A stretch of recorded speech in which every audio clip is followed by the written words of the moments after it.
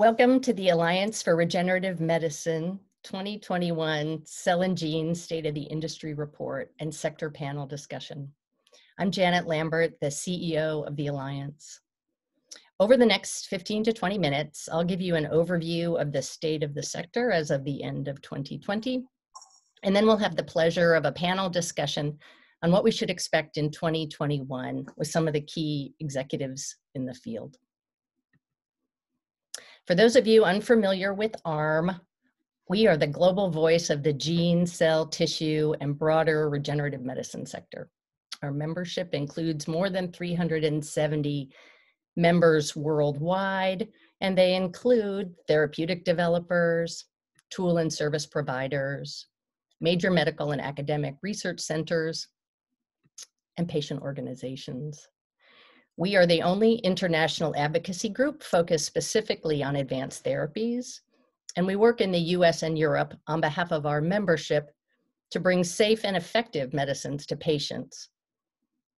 We do so by promoting clear and harmonized regulatory pathways, enabling innovative reimbursement models and patient access, addressing manufacturing barriers for these innovative therapies, and by educating stakeholders, including policymakers, patients, and the media.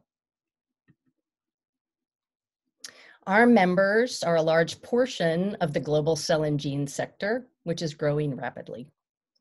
The number of therapeutic developers active in this sector worldwide continues to grow, and we're currently tracking more than 1,100 globally.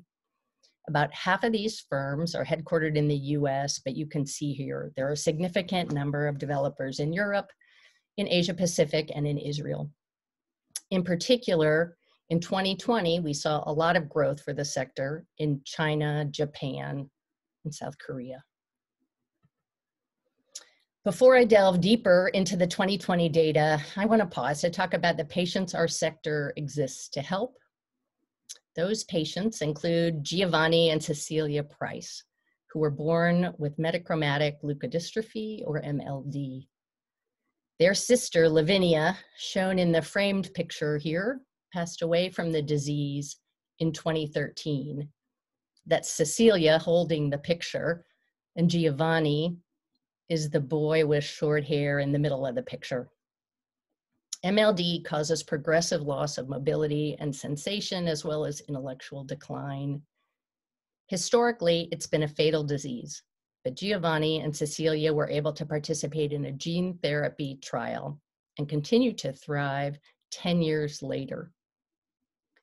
Libmeldy, the orchard gene therapy that has, by all appearances, cured Giovanni and Cecilia's MLD, was approved in Europe in 2020. And was one of the most significant milestones of 2020 in the sector.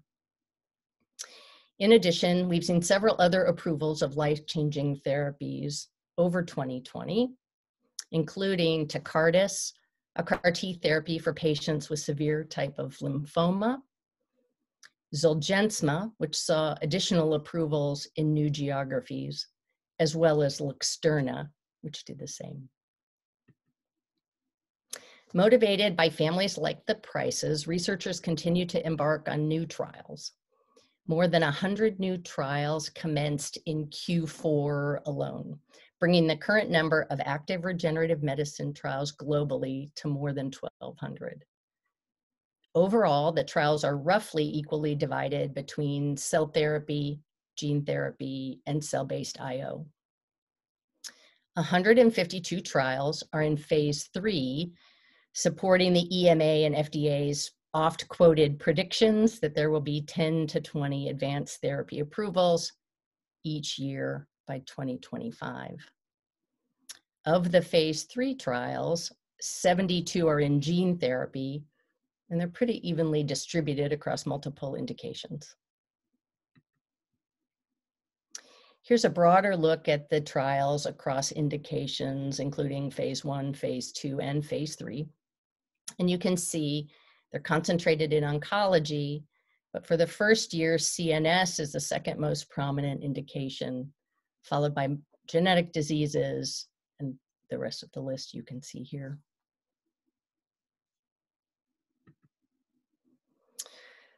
The scientific and clinical developments in this sector are obviously going to be too numerous for me to summarize in this brief talk, but let me call out a few themes we see in the data that we use to track the sector.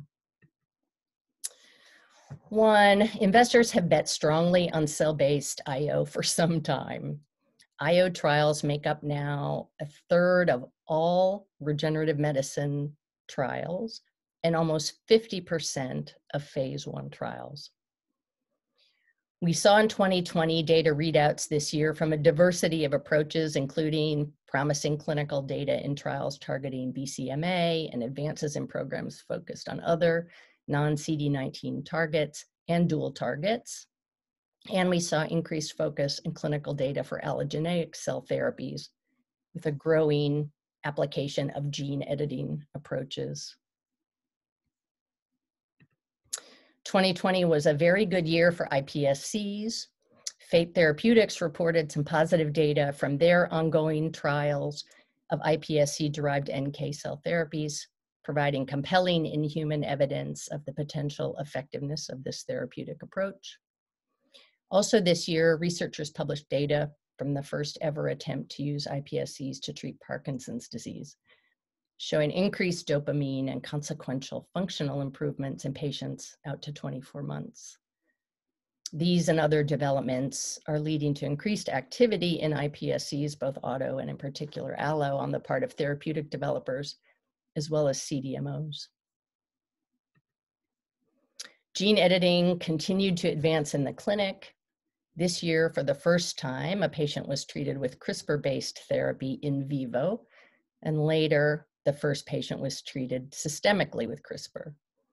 CRISPR Therapeutics and Vertex shared some encouraging data from their sickle cell trial and announced this week that 20 patients have now been treated.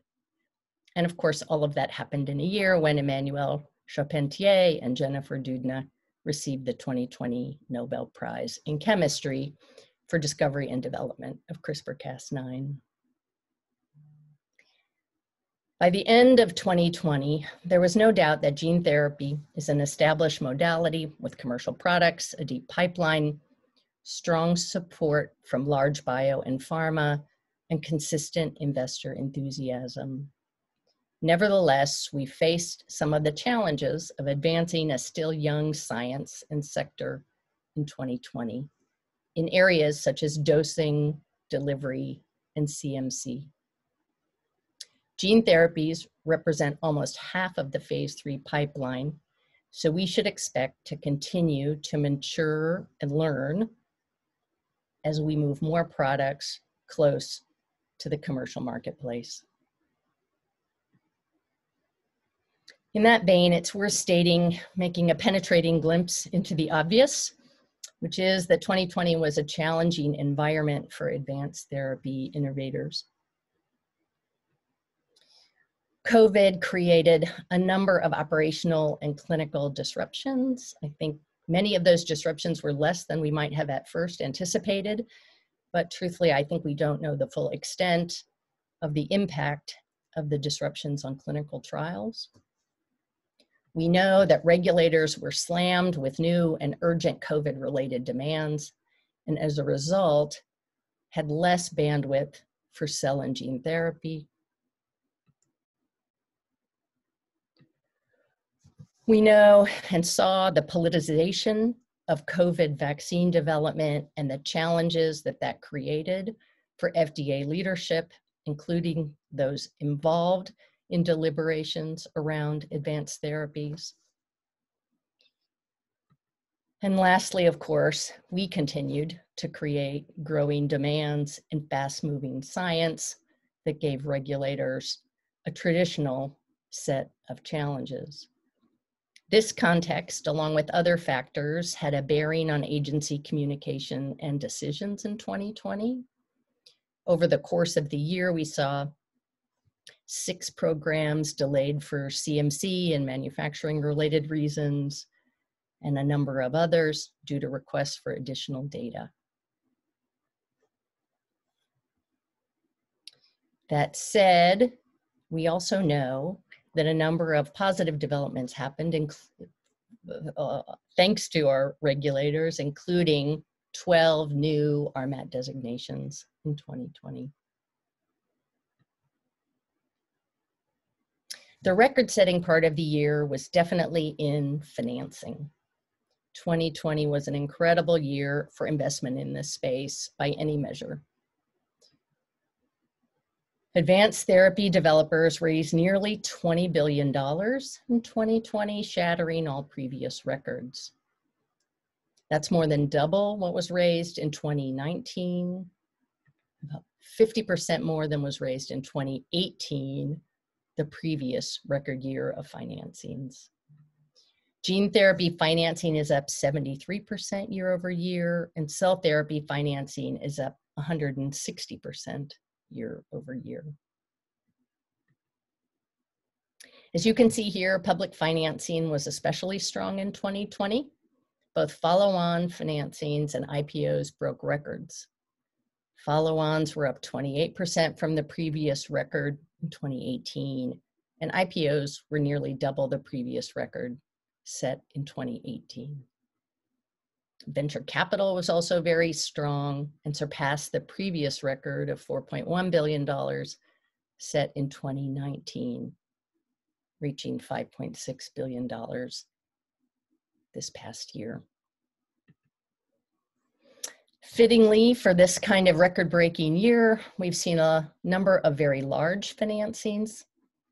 While in the past, we've included a list of all the financings of $100 million and greater, in this annual review, there were too many for us to fit on a chart this year, so we've had to reset the bar to $200 million and above. As you can see here, Sana Bio led the pack with a $700 million raise in June. Follow-on financings were led by Iovance and Bluebird, but a number of significant follow-ons occurred. And leading the IPO pack were Legend Bio and Passage Bio.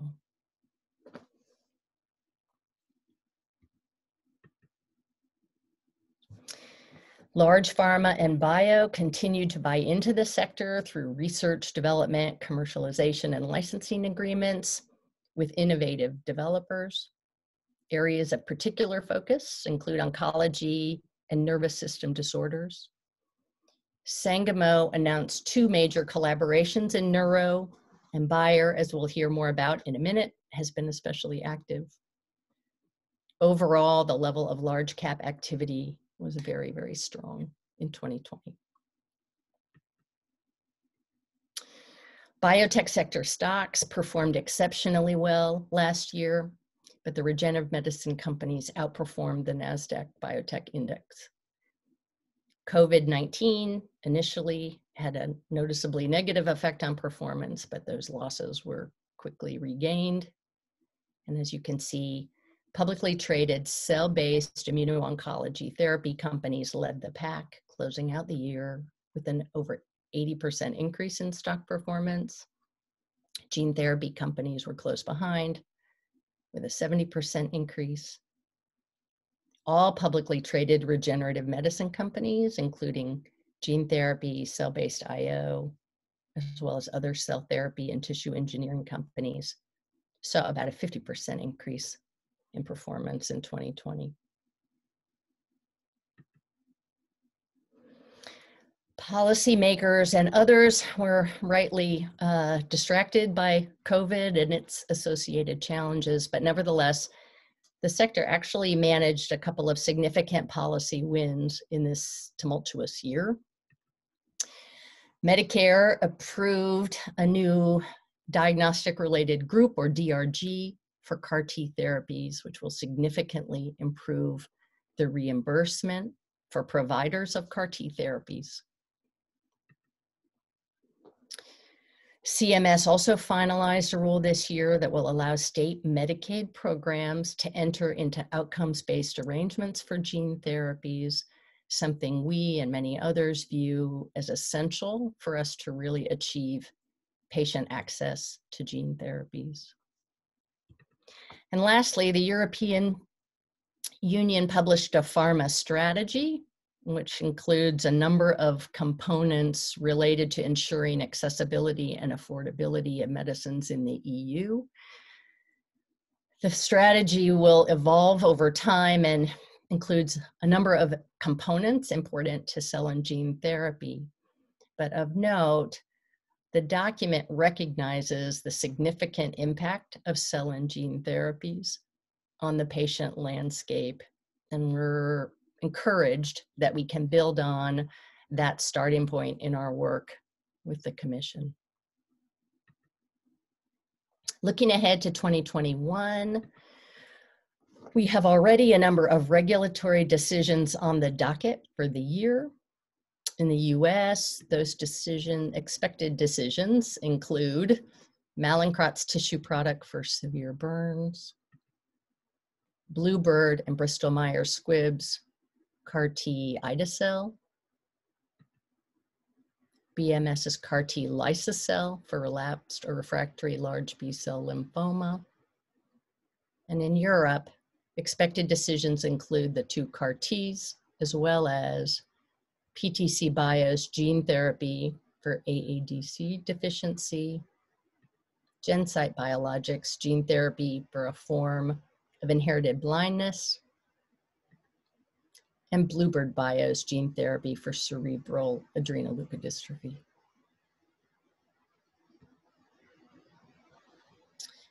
All indications are that 2021 will be a fantastic year in science, technology, and clinical progress in this sector.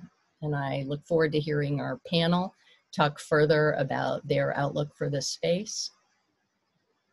I think at ARM, we're really focused intently on helping the sector overcome manufacturing challenges in cell and gene therapy, and you'll see us release quality by design best practice guides for both gene and cell therapy manufacturing in 2021.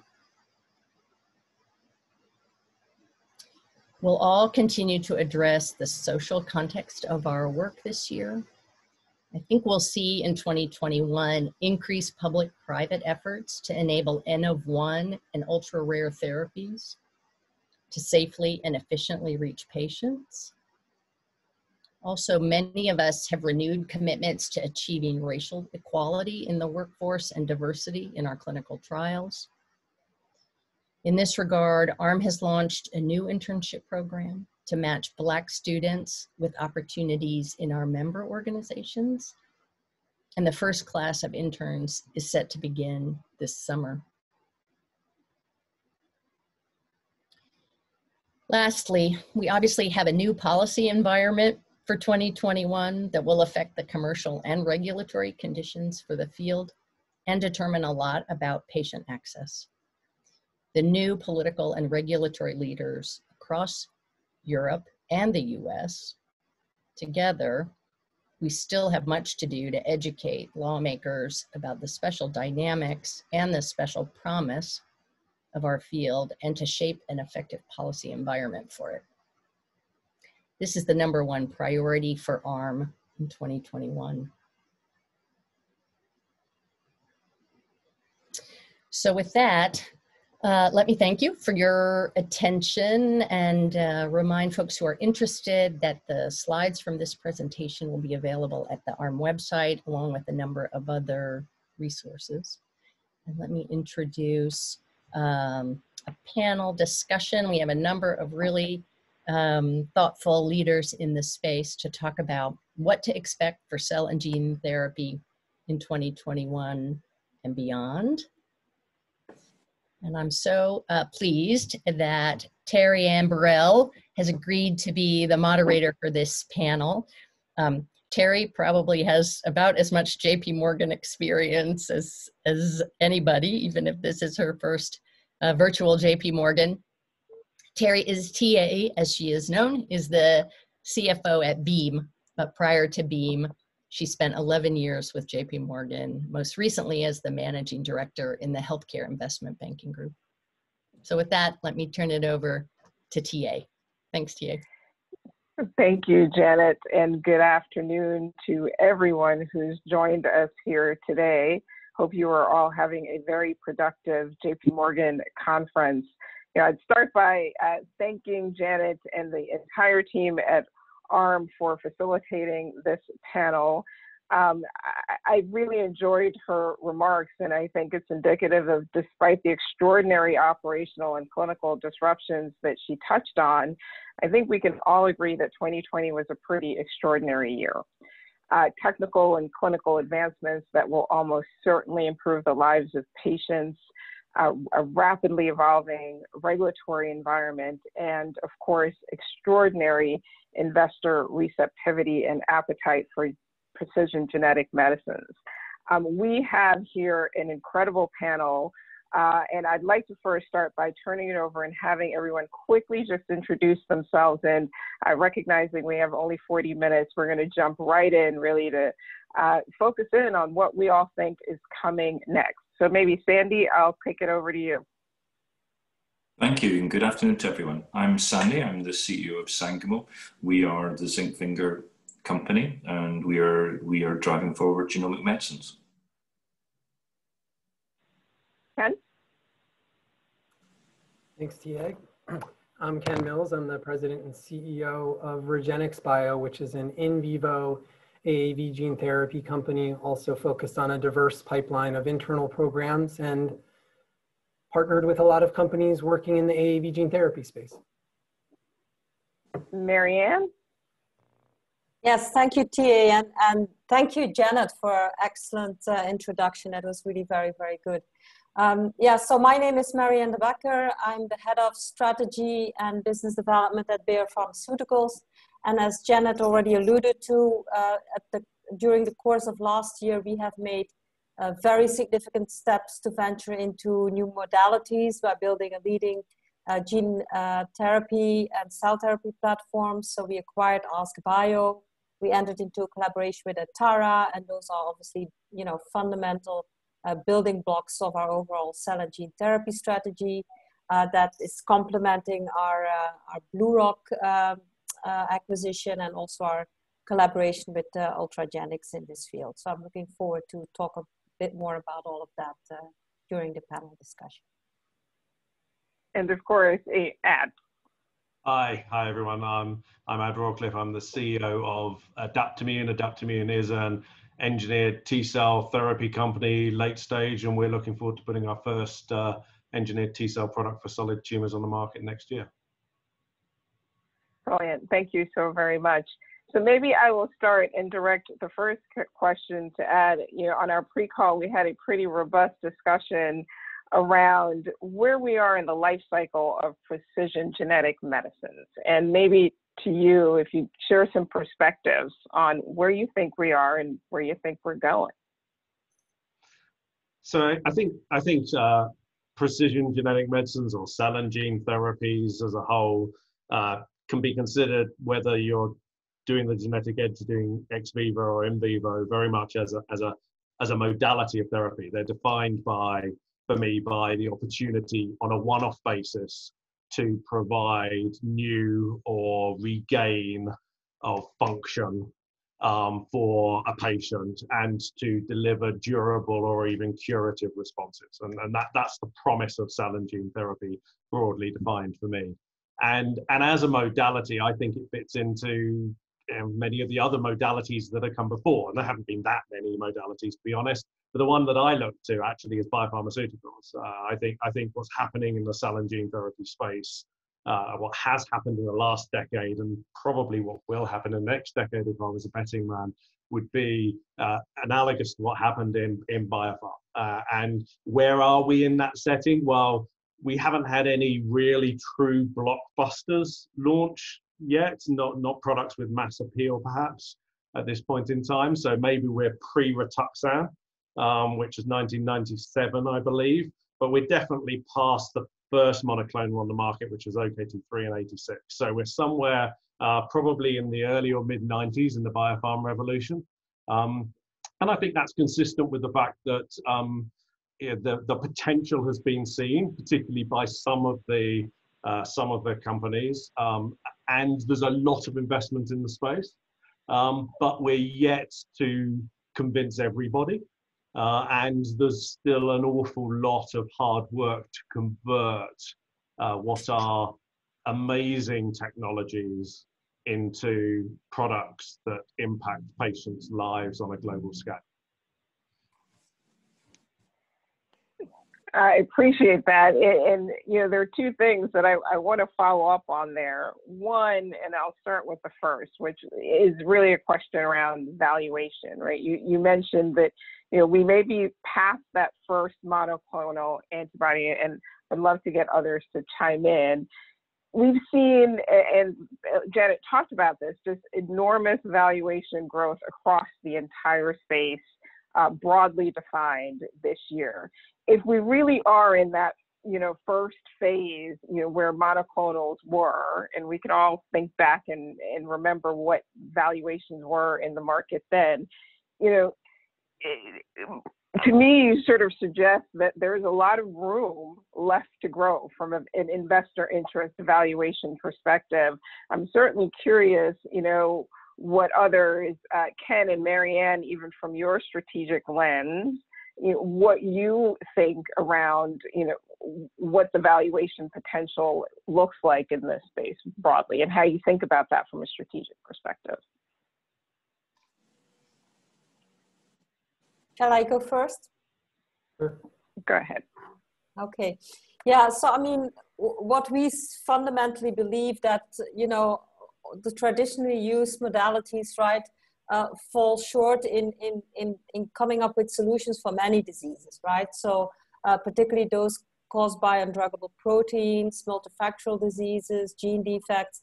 And here we have, you know, modalities that really allow us to treat diseases at its roots. So, you know, it's only logical that, you know, the level of enthusiasm is increasing, the level of, you know, financing that is going to this space is significantly increasing. And, you know, we truly believe that this is an area that will dramatically alter the standard of care for multiple conditions. And that's, of course, the reason why we made such significant investments over the course of last year, for example, in acquiring AskBio for $4 billion. But when we're thinking around valuation, you know, we also try to see how can we think about structures that are really going to create aligned incentives with our partners. For example, the acquisition of AskBio is a structured deal.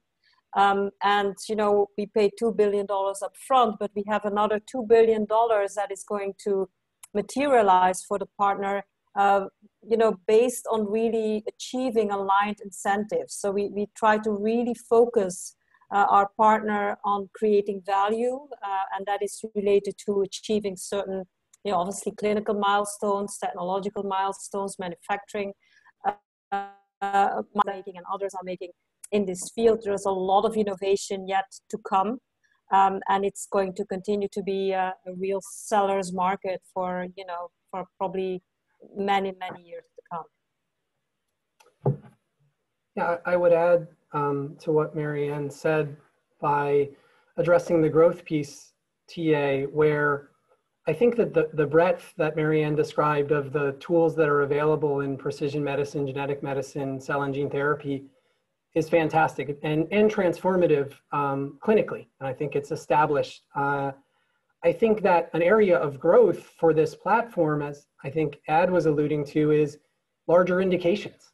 And you know, we have experience with that at REGENXBIO and trying to, you know, move into hundreds of thousands, millions of patient population areas with, you know, the same fundamental technology that has proven itself to be really strong in tens and hundreds of patients. But I think that's an important area of growth. And, you know, for example, in our lysosomal storage disease programs where we're focused on CNS manifestations, we see that technology carrying us through to things like dyskinesia and dementia, which are, you know, in a different spectrum in terms of patient unmet need populations. So I see that growth potential there in a phenomenal way.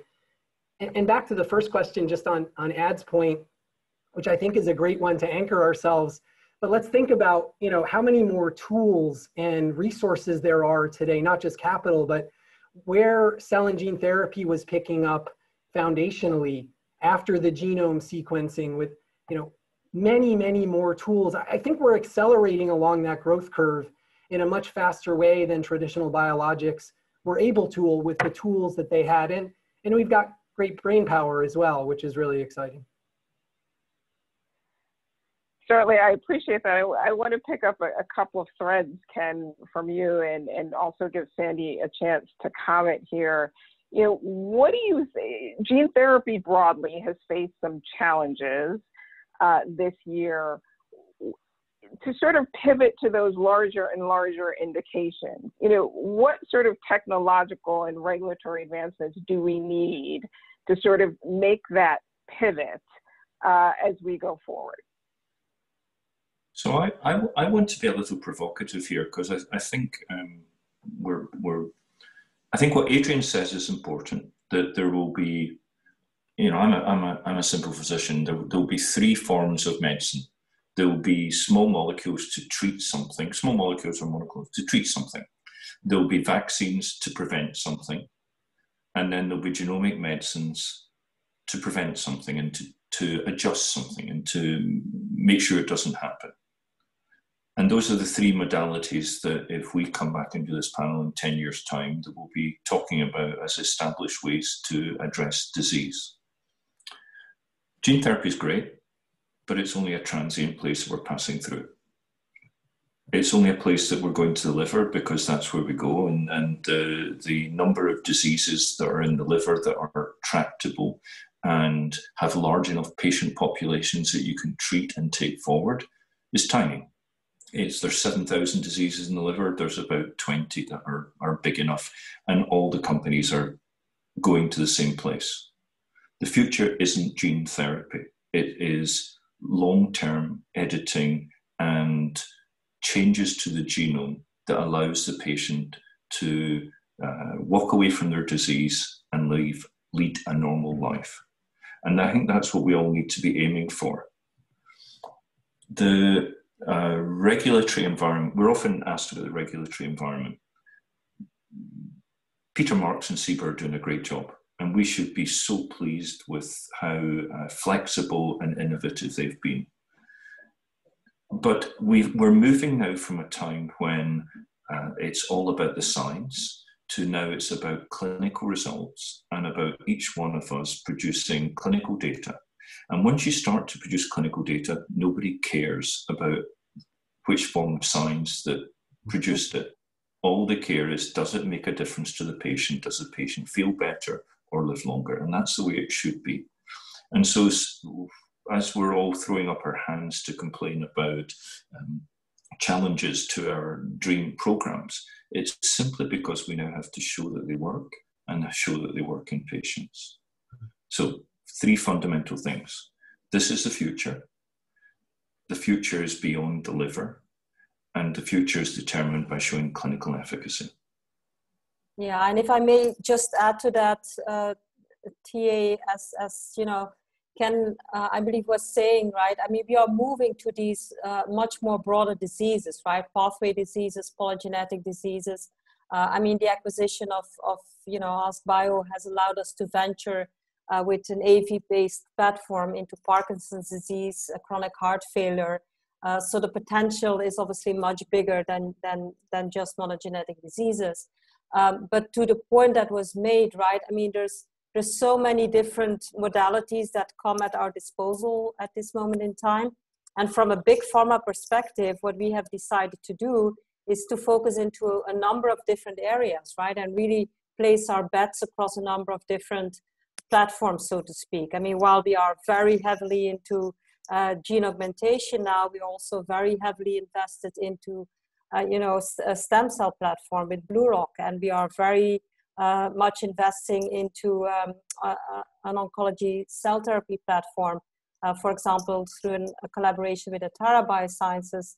And of course, we are very strongly looking into gene editing and exploring a lot of things there. So I think, a diversified portfolio in this space, if you're a larger company, is also important and allows you, to make sure that you can capture value across sort of the overall field, and you're not, placing all your your bets in one basket. Thanks, Marianne. I do want to give Ken a chance because Sandy did say something that was pretty provocative, right? Around, and how does G, as a representative of a gene therapy company, Ken, how do you think about sort of that move towards gene editing, and how does gene therapy continue to prepare to play, and what's the role for gene therapy as the science continues to evolve? Yeah, lucky for me, I've participated on panels with Sandy before and been able to share our provocative thinking together. And we agree on many points. And I agree a lot about the direction he's talking about, how things are going. And what I can layer into it is, it's also important to recognize that we have problems and solutions today, and that there are patients today that need treatments, and in that 7,000 diseases in the liver, and of course there's other tissue targets where we're having success, we can deliver things in the next 3 to 5 years that are incredibly meaningful and have. And I know we all agree on that. Another angle, and I think this relates a little bit to the thinking that goes on at REGENXBIO, that small molecule category is an interesting one still, Sandy. And I think it's these multifactorial diseases where we don't understand all of the genetics, won't know what, where, and how to edit, yet still have therapeutic alternatives, and we can convert them into biologics and maybe deliver them on a one-time basis instead of chronic administration with toxicities and other things that are questionable.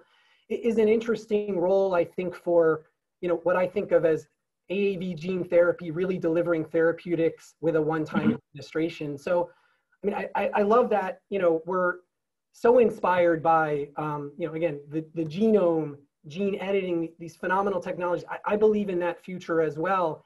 And along that pathway, and for decades, there are going to be opportunities for all of these modalities to add important and long-term value.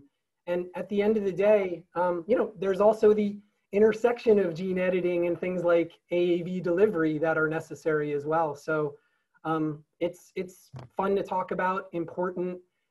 I have tended as the, in my short tenure here in gene therapy, to try to focus on getting as many patients treatments as quickly as possible. And, that's our brand of gene therapy. Yeah, well said. Completely agree with that. I'd link that back actually to the starting point, Terry. It is a truth that the only thing that creates value in our industry is benefit to patients. And actually it doesn't do it when we develop the data, it does it when we commercialize the product. So actually it's only commercial products on the market actually being made available to patients that really creates value. It's the point where the patient gets value in that setting, and everything else up to that point is a surrogate for the proximity and probability of that happening. So let's just accept that sort of truism. And this has been true, and it will be true for us. And you talk about valuation, Terry, and where the valuations are going and whether they're over, under, where there's still lots of headroom. I just come back to every time I look at a successful company, the hockey stick really, however highly you think they were valued, the hockey stick really begins as they get to actually put products on the market. And my take the long view of this. My poster chart for that is look at the all-time chart for Insight, which actually has a very young business development associate at GSK when I first joined. It was the first company that I looked at, and we thought they were massively overvalued, and they were, because they had a technology. They didn't have any products, and it took them 20 years. But it took them the evolution away from a technology company to a product company and putting products on the market to actually see that. And I think that's an illustration of what will happen in the cell and gene therapy space. Until we're putting products on the market, you won't really see the value creation that we believe the industry can aspire to. Yeah, I certainly think we all agree on that. TA, another important point that Sandy made that I want to backstop is Peter and the FDA and the EMA as partners in the work they're doing, and in the backdrop of COVID and them being involved in the review of vaccines, amazing partners focused on the right things and in the right way. And to Sandy's point, and we need to do our jobs. Right. I was actually going to ask about that, right? Because it does seem, I'm not a scientist by training, but so outside from looking in from that perspective, but also being on the inside now at a company, the technological advancement and the pace of that just is torrid. Right? How does a regulatory environment keep up with that so that you can fast track therapies to patients? And especially in a precision genetic universe where you know if it works generally, you have a better sense about whether or not it's going to work, you know, quicker than you would in a small molecule world. So can I take a go at that? Because it's a very different world. I did 20 years with Adrian, even, looking after small molecules and the old-fashioned type of medicines. And between ideation and IND, you lost about 90% of the products through toxicology, distribution, absorption. With our products, they don't die. Once you have an idea, you can usually get them all the way to IND. And the first time that you test them is when they get into the clinic. So that's why I really do believe you need to be absolutely certain of what you're doing in the clinic, because that's the only time that your products will be sifted through. The agency, I agree, I think they're doing a fantastic job, but it's the rate of rise of this industry is phenomenal. When I started in 2016, I went to ASGCT and it was filled with people in check shirts and ponytails, the men. And it's only in the subsequent years that the suits started to turn up. And now when you look at gene therapy, it's filled with all the big pharma companies, and it really is seen as a core part of their business. That's why Sangamo has got 6 blue chip pharma companies as our partners. That in itself is a biomarker of the mainstream establishment of genomic medicines as a future. But Adrian is so right that we have to show clinical data. We have to get it over the line. And the agency always asks reasonable questions. They ask for data that they can put in a label, and they look at for reproducibility and clear signs of efficacy and safety. And I would argue that the companies that have complained about the agency recently haven't had reproducible data.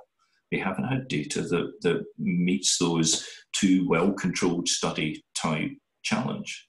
And so all the excitement of being preclinical, all the valuation of being in a company that doesn't have anything in the clinic and has a $5 billion market cap it comes to reality when it puts something in the clinic. I'd add one piece to that, which is I think the agency in some respects is learning at the pace of the industry as well, how to think about which pieces of data are particularly important. If I just narrow it down to sort of cell therapy, our little space, you know, we've seen as we've been through the discussions with the agency, the impact of something that happens over here very quickly in another company comes back, and it's symptomatic of the fact that they're actually learning at the same time that we are what's important, how do the assays really need to work for a cell therapy that you're going to be giving to patients. How's that different for a TIL versus an engineered cell therapy, etc. And so I think that's actually, although that means that the bar actually does shift, it also means that there's actually a resource there from the discussions with the agency in terms of where the ball is going. And I think the worst thing that we can do is stick your head in the sand and think that the agency won't continue to require the things that they've always required in order to approve a drug, and think that we're somehow special in that regard. No, you need to produce the data. And the difference for us in our little subsection is 80% of that is actually CMC discussion. And actually, to Sandy's point, only 20% of that is clinical data, because the clinical data is actually relatively earlier to occur, happens in smaller numbers because of the size of the signal. And Simon, that you're beyond not being special, the ball is moving. So to some degree, it sounds like being a pioneer in the space is almost more challenging than being a follower, right? Having that path carved for you to some degree. Well, we are definitely happy that we are following the approval of the first 2 CAR T products. It has been hugely valuable for us. Except, you know, if you're the second, so if you were second to market or third to market with an SSRI, you could persuade people to switch. If you're second or third to market with a gene therapy, they've had it and it's once and done. Yeah, and so I don't think I would agree with that. I would agree with that if you're talking about, particularly as well, if you're talking about the same mechanisms of action as well. Yeah. But I think if you're talking about stuff that relates to the platform, there's a lot of read across to different drugs and using similar platforms or assays. And because in our space, a lot of the discussion is platform oriented, it's incredibly valuable. Mm-hmm. Yeah, that's Go ahead, Marianne. Go ahead.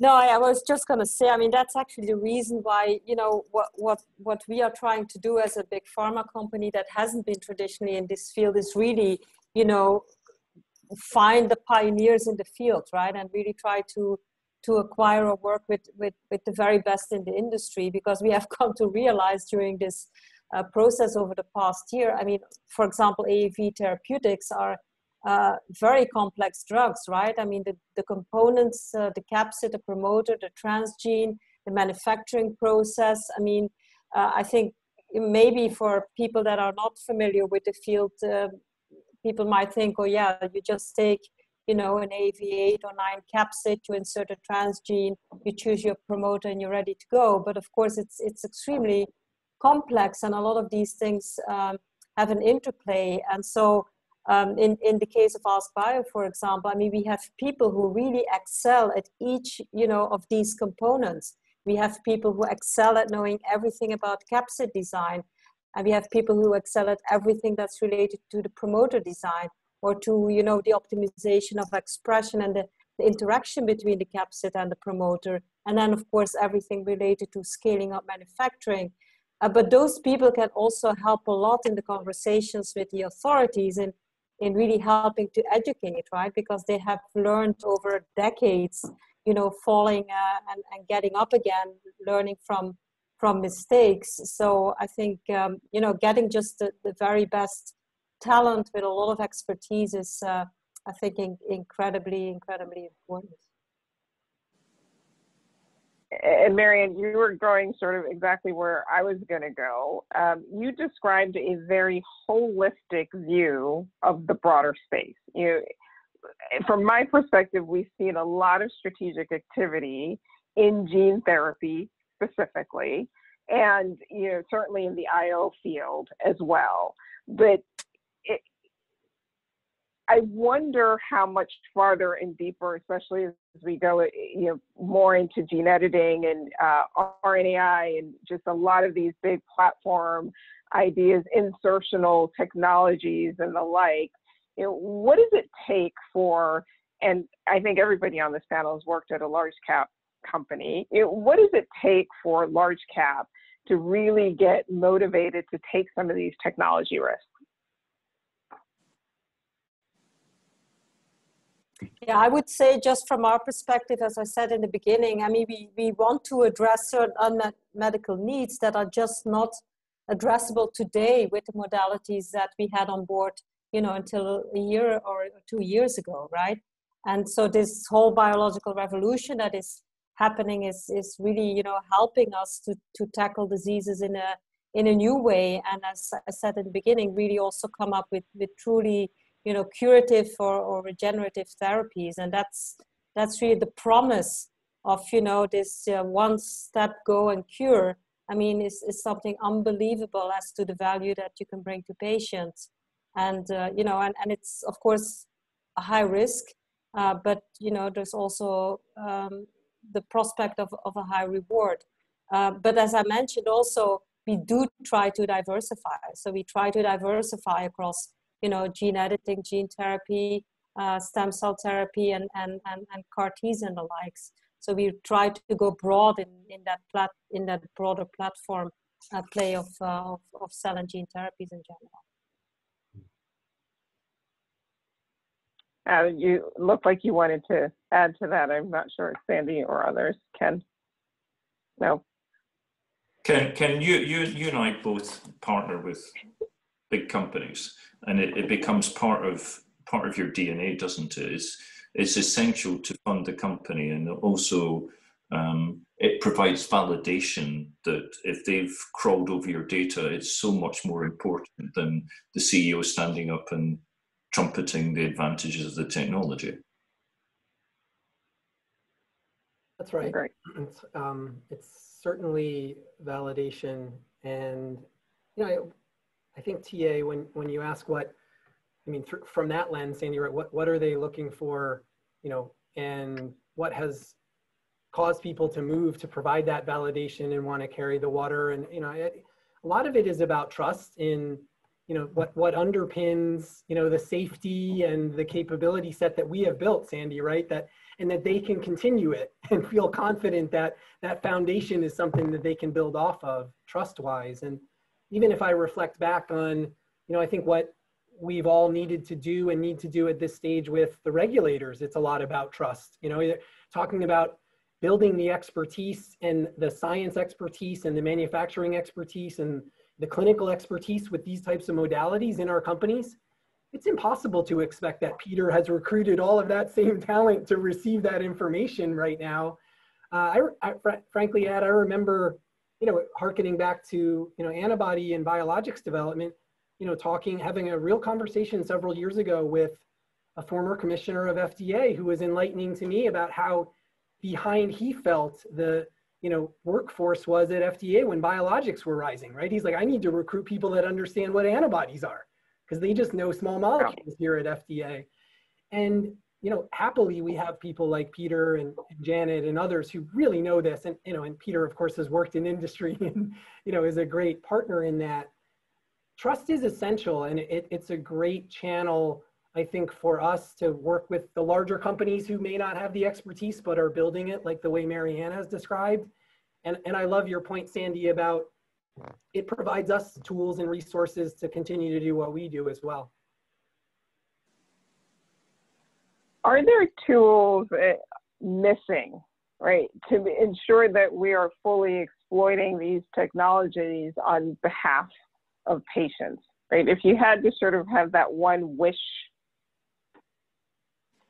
Delivery. It's delivery, and if Ken can come up with a vector that takes us to other places, we'll work together. And if you could get us to the heart or to the lungs or to the kidney, there are so many diseases that could be addressed either with gene therapy for now or editing in the future. But it's simply about how we get there, and that's where we all need to make the investment. And the reason companies like Adrian's are so successful is because they can do what they need to do outside the body, and it's simpler. And then whereas what we have to do, we have to deliver it to each cell to really make a difference.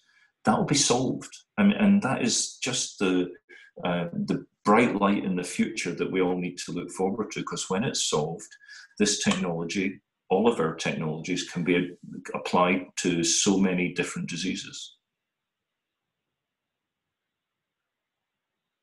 Sometimes joke with our team that if we could just teleport everything to the spaces we needed to get it to, it would be a lot easier for all of us.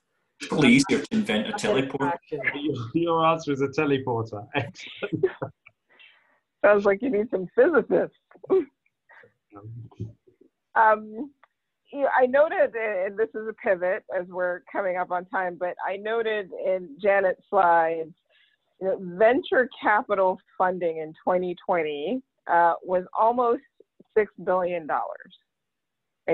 So as I think about the number of companies that went public in 2020, right, that VC capital is that pipeline into the public market. Are there things that you are hoping to see from a technology perspective to come out of some of these places that would help us, right? Sandy mentioned delivery, and that is something that I wholeheartedly agree with in my plebeian world. But are there other things that you expect to be coming out from some of these early stage companies that could be transformative for the space and for patients?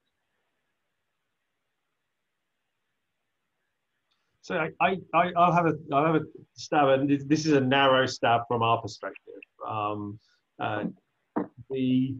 I think what's happening in our cell therapy space is that there are a lot of companies being formed who have a piece of the puzzle, a small piece of the puzzle, and there's an amount of value that's associated with that, and the key question is that they're asking is what does this particular piece do? And having answered it, there's a sort of bifurcation. And earlier on, I think you could translate a piece of the puzzle into a platform, into potentially a long-term company. I'm not sure that's true in our space anymore. I think the world is shaking out, and so I think a lot of the investment in early stage companies is going into modules that will ultimately either get spread across everybody because they're ubiquitously useful or will get picked up by what I think of as integrator companies. And I think the integrator companies in our space are going to shake out in a reasonably short period of time. The next few years, I see, it'll be established who has products, who has a pipeline. There'll be large pharma companies with a focus in this space that have that, and there'll be standalone biotech companies with a focus in the space that have that. And not that there will never be consolidation within those, but then I think there's a massive wave of consolidation coming, because it is untenable for this billion that has gone into those companies to result in that multiplied by whatever the return on capital worth companies actually becoming fully integrated companies out of that. Yeah, I would just add, TA, that I mean, the fact that there's so much VC funding, going into this space obviously bodes extremely well, right, for the future. And if you look at, and I think a lot of these companies are going to be harboring pieces of a puzzle of, technology that is going to be relevant in our different places, right? I mean, to give you an example, AskBio is also, a collection of different companies that Shira Michaelas, the CEO, brought together. For example, Simpromics, she acquired that company because they had very specific synthetic promoter technology that allowed these, on and on switches, which are going to be potentially very important for, safety. And she acquired Brainvexis, which allowed her to venture into the Parkinson's space. I mean, they have tropism vectors that can target the heart. I mean, that was all through making really smart collaborations and acquiring some smaller players. And I absolutely agree, that there's going to be more consolidation. However, on the other hand, and we experienced it firsthand, right? There's so much opportunity for all these companies, to your point, to go IPO, that when we want to partner, we now not just have other big pharmas as competition. Now we also have the IPO path as competition, right? So as, larger players in this field, we really have to, elevate our game and make sure we are attractive, because there's so much capital available and so many other, ways to secure funding for those companies to progress their science.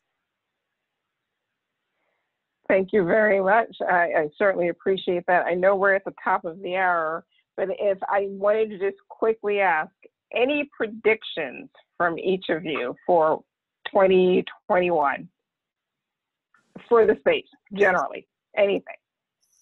A little pixie dust.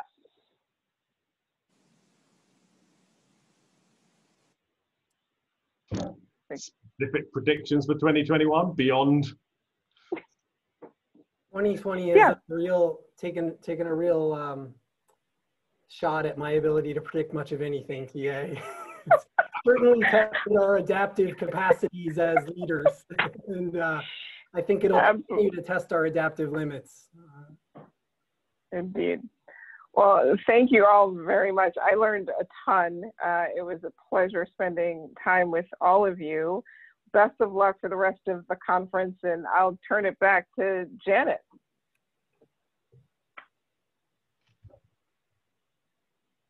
For some reason, I'm unable to video again, so let me just to verbally say thank you to TA and the whole panel for a terrific discussion. I'm sorry we didn't have time to take questions, but we did what we could by text, and I wish everyone a really successful rest of the JP Morgan conference. Thank you. Thank you. Nice Bye. to see you. Thank you.